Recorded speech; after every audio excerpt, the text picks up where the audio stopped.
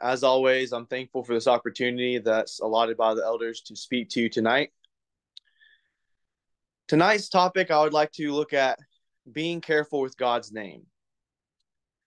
And as always, I think with every speaker, usually something in our lives spark a thought or a Bible verse that makes us want to go deeper into it and usually develop a sermon out of it.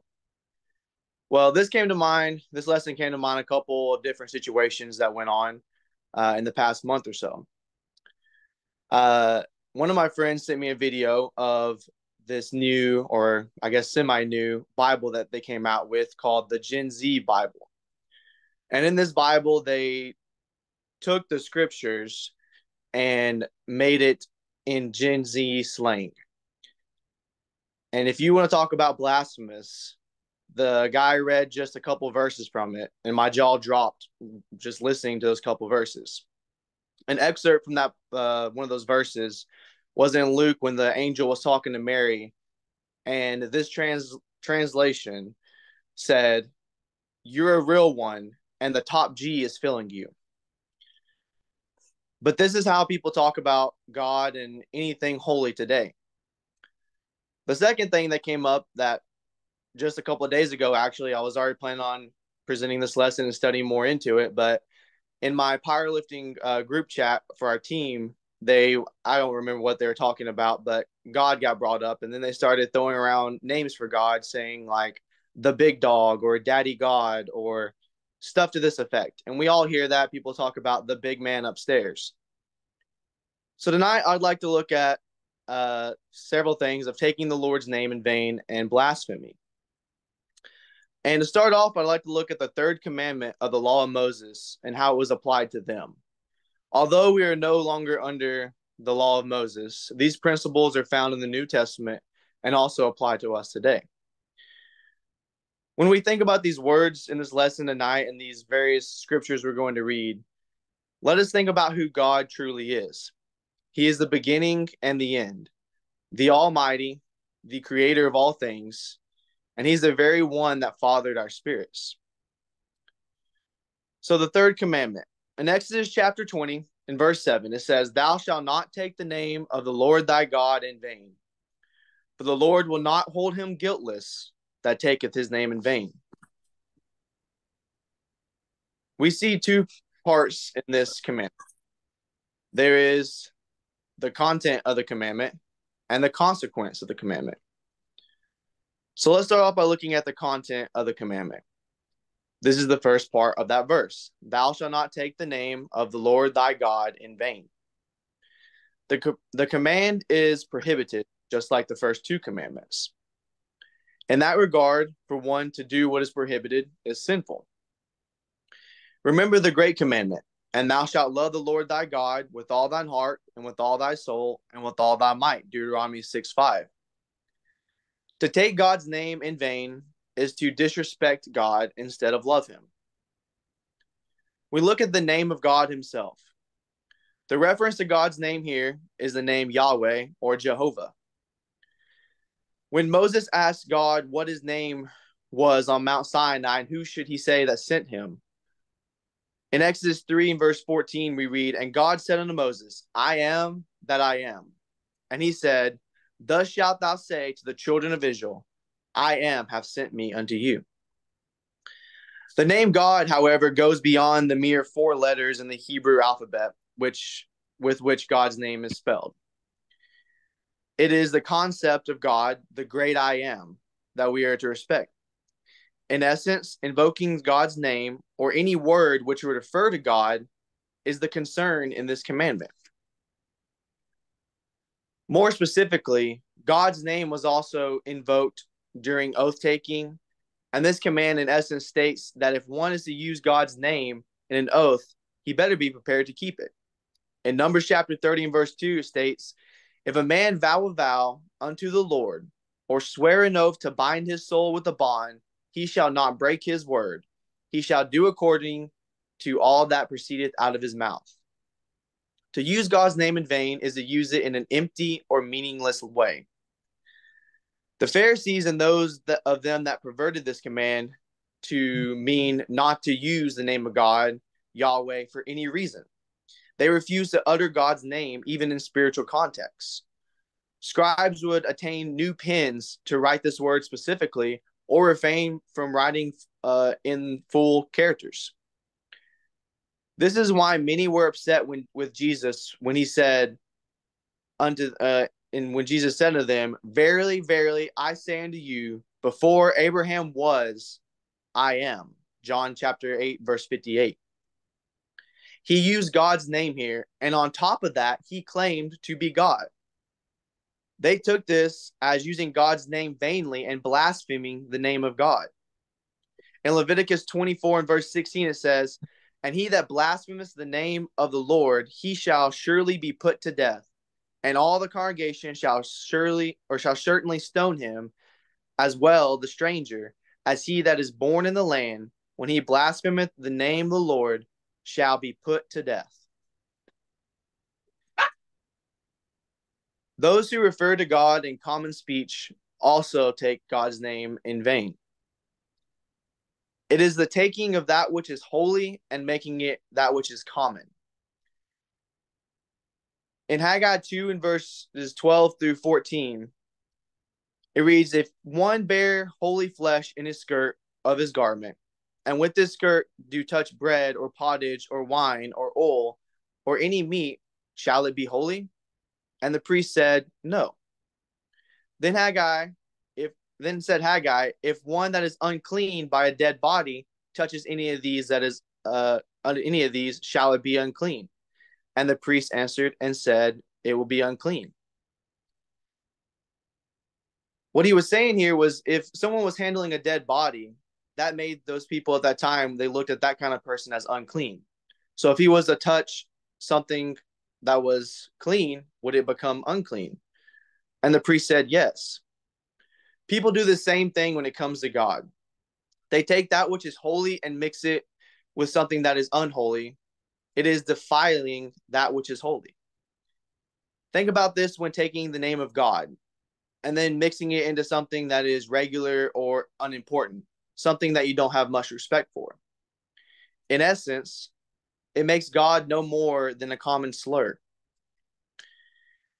If you have social media or even get on the internet, then I know you've seen this. People talk about and make jokes about God like he's just another man, something you would joke around with your buddy, kind of call him, give him little nicknames or whatever. And but they downplay God's name and make light of it. And I'm not just talking about atheists trying to get under Christian skin by calling God names. There's people in today's world that claim to be religious that do the same thing as jokes, trying to get a laugh out of people. And trust me, I love jokes. I'm sure everyone knows that I love a good pun and a good dad joke. But there's just some things that you shouldn't joke about, and God is one of them. A lot of people use God's name in vain out of ignorance, because maybe it was a phrase or saying they heard growing up or heard other people saying and didn't really think much about it. And I'm sure that's there's a lot of people today. They don't know what right from wrong, and they don't know that these maybe phrases they're saying are really putting God's name down. And I'm sure we've all been in that boat at some time, using a phrase that we didn't really understand or didn't really think fully of what the meaning implied to. But it's our duty to examine ourselves and to make the corrections when we need to. We see expressions today used such as "oh my God" and "oh my gosh" are ones that are flippantly used without meaning whatsoever. People don't really think about the meaning. It's just a filler phrase. People say, "oh my Lord," "Jesus," "golly," "geez," "gee whiz," "oh my word," "oh my goodness," and many other expressions that have their origin in the reference to God, and those things are holy. Again, people are taking those things which are holy and bringing it down to the common level and using it flippantly. Just listen to the phrases of other people that they use as exclamations when something goes wrong or they stub their toe or they're trying to make a point. And reflect on these and how they're used, and see if even us, if we use any of these flippantly, making that which is holy common. Words that have their origin with reference to God, Jesus, the goodness of God, or anything that is holy. Those who invoke God's name in an oath without intending to follow it through God's name or through that take God's name in vain. Let me read that again. Those who invoke God's name in an oath without intending to follow through with that oath take God's name in vain. I'm sure we've all heard people say this phrase, and it gets under my skin when I hear it, but people say, "Oh, I swear to God." You'll ask them something, they'll say, "Oh, I swear to God I didn't do that." And they're flippantly using God's name in this. And as we've seen, oaths were to be taken seriously by God, and God does take every oath seriously. In Leviticus 19 and verse 12, "And ye shall not swear by my name falsely, neither shalt thou profane the name of the Lord thy God. I am the Lord." In Deuteronomy chapter 23, verses 21 through 22, it reads, "When thou shalt vow a vow unto the Lord thy God, thou shalt not slack to pay it.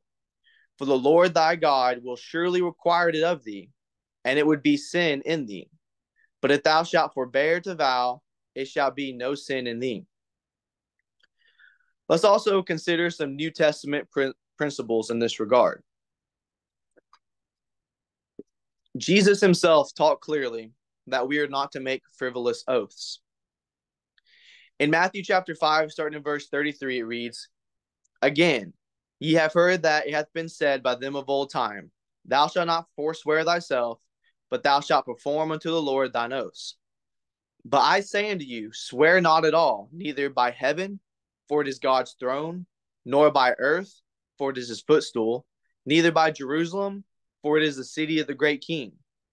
Neither shalt thou swear by thy head, because thou canst not make one hair white or black. But let your communication be yea, yea, nay, nay.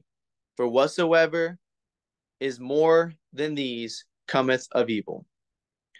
People of that time were trying to get around the commandments, such as Numbers 30 and verse 2 we read earlier. "If a man vow a vow unto the Lord, or swear an oath to bind his soul with a bond, he shall not break his word. He shall do according to all that proceedeth out of his mouth." The people at that time were trying to get around these kind of oaths, and they would swear by other things instead of swearing to the Lord. They would swear such as to the heavens or their own life. That way they wouldn't have to keep what they said. And Jesus told them not to swear by any of these because they were just flippantly saying it and not keeping these oaths. It's like people today you hear say, "Oh, I swear on my mother's grave," or "I swear on my life," to make emphasis that they're not lying. James reiterates this in James chapter 5 and verse 12. "But above all things, my brethren, swear not, neither by heaven, neither by earth, neither by any other oath, but let your yea be yea, and your nay, nay, lest ye fall into condemnation." We also need to keep in mind respect and honor for God at all times. This is what it comes down to, is how our view of God is. If we truly honor and uphold his name and uphold God as the creator of all things, then why would we even want to disgrace him or to bring down his name any? We should, as Christians, want to exalt his name to the fullest. In Colossians 4:6, "Let your speech be always with grace, seasoned with salt, that ye may know how ye ought to answer every man." Ephesians 4, verses 29 says, "Let no corrupt communication proceed out of your mouth, but that which is good to the use of edifying, that it may minister grace unto the hearers." And certainly, we don't want to blaspheme God's good name. 2 Timothy 3 and verse 2. So what are the consequences of the command that was given in the law of Moses? The consequence of violating this command was that God would not hold one guiltless. That is to say, one who uses God's name in vain was guilty and will be punished. Leviticus chapter 24, verses 10 through 16 sets forth an example of what God had those who use God's name in vain by cursing. For failing to follow through with an oath, one was held guilty and had to present a guilt offering to the Lord. Leviticus 5, verses 4 through 6. Jesus also pronounced consequences upon vain or empty words used. Matthew chapter 12, verses 36 through 37. But I say unto you, that every idle word which men shall speak, they shall give account thereof in the day of judgment. For by thy word shalt thou be justified, and by thy words thou shalt be condemned. On judgment day, we're going to be given account to God by every word that we use. Those fill-in words that people use, those phrases that people use, and that maybe some of us use. Every single word that we use, God's going to bring up on judgment day. So will we be justified by those, or will we be condemned by them? This leads us to the concept that the guilty will be punished. But we have, however, the opportunity for forgiveness today. We know sins can be forgiven through the blood of Christ in baptism. Acts 2, verse 38 and Acts 22:16. That's where our sins are washed away. After we hear the word and we believe it, we repent of our sins and confess them to Christ. Once we're baptized to become a Christian, those sins are forgiven. And for those who are already Christians, sins can be forgiven through confession of fault and prayer to God. 1 John 1:9. So how are we supposed to look at God and his name? We are given an example on how to pray by Jesus himself, in which he tells us how we are to address God. In Matthew 6, verse 9, it says, And after this manner, therefore pray ye, Our Father which art in heaven, hallowed be thy name. It's that honor that we're supposed to give God. Proverbs 18 and verse 10 says, And the name of the Lord is a strong tower. The righteous runneth into it, and it is safe. Philippians chapter 2, verses 9 and 11 says, Wherefore God also hath highly exalted him, and given him a name which is above every name, that at the name of Jesus every knee shall bow, of things in the earth, or things that are in the heaven, and things in earth, and things under the earth. And every tongue shall confess that Jesus Christ is Lord, to the glory of God the Father. In that judgment day, every single person that has lived and that is currently living will confess Jesus' name. They will exalt the name of Jesus to where it's supposed to be. But for many, that's going to be too late. We need to make the decision today that we are going to uphold the name of Jesus. We're going to give him, his name, the respect and honor that it needs. So in conclusion, we want to see how is our attitude towards God. And like I said earlier, this is what it comes down to. If you don't care about God, then you probably won't care about any of the words that's in his Bible that we've read tonight. Do we take God seriously? That's the problem with the world around us, and you see people flippantly using his names and making jokes about him. They really don't take God seriously. It's just kind of there in the back of their mind, but they really don't think about who God is and wanting to please God. So let us remember not to take the God's name in vain, not to make vain oaths, and not to blaspheme God, and also not to bring God down to the common level. Thank you for your attention, and we'll now end with a prayer. Dear God, our almighty, holy, heavenly Father, dear Father, we come before you this evening as a grateful and thankful people.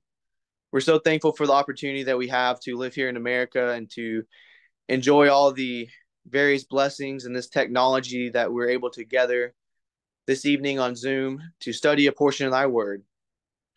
Dear Father, we truly are a blessed people, and we pray we will never forget those things. Dear Father, we pray that we will always hold your name high. We will always honor it. We will never bring it down to the common level, to man's level, how others do. But we will truly respect your name. Dear Father, we do pray for those at this time who are sick and afflicted. We pray you will be with Miss Gail, and you will be with Brother David and all those others who are sick at this time. We pray you'll comfort them as only you can and restore them back to a portion of health as you see fit. Dear Father, we're thankful for the recent rains and all it does for the earth, replenishing it and helping the nature grow. We're thankful for the freedoms we enjoy in this nation. We're thankful for our servicemen and women who fight for those freedoms daily to keep us safe. And we're thankful for our first responders who are also keeping us safe. And we pray you'll watch over them, keep them safe, and be with their families. To Father, most of all, we thank for Jesus the Christ who selflessly came down to this earth, lived as a man, and did so sinlessly, dying on that cross and going through that torture and shedding his blood that we might have the forgiveness and remission of our sins. And all these things we ask, not our will, but thy will be done. As in Jesus' name we do pray. Amen.